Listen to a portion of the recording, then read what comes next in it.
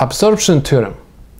Absorption theorem says that any term or to itself and ended with something else is equal first term. So in this case it's going to be A.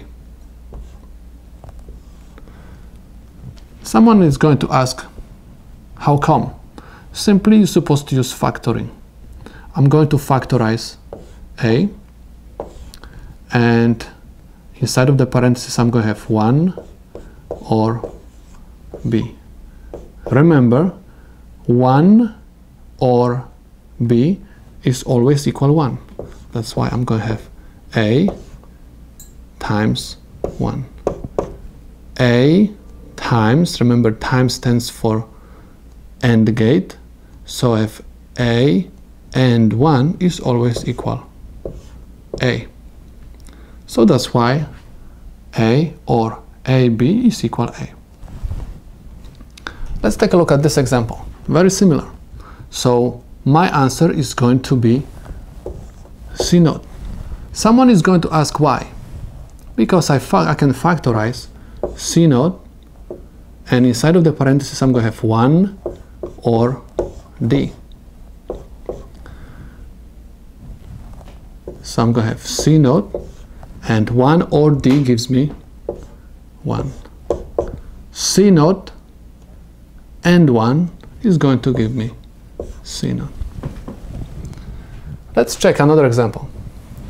I have AB or ABC, right? The answer we know is AB, because the rule which I apply over here is going to be also applied also in this example. But we can do also factoring to see this better. So I'm going to factorize AB from these two terms, because this is the common factor, and inside of the parentheses I'm going to have 1 or C. 1 or C is always equal 1, that's why I'm going to write A, B, and 1. A, B, and 1 will give me 8B. Let's check another example. Again, if you are going to look at this problem, you can say right away that the answer is going to be A or B. Why? Because I can factorize AB from these two terms. So I'm going to have A or B, and inside of the parentheses I'm going to have 1 or C. Again, anytime we have 1 or to something else, the answer is going to be always 1.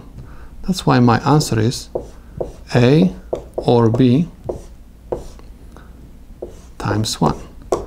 A or B times 1 is always A or B. Another example. I can factorize A, B naught. A, B naught.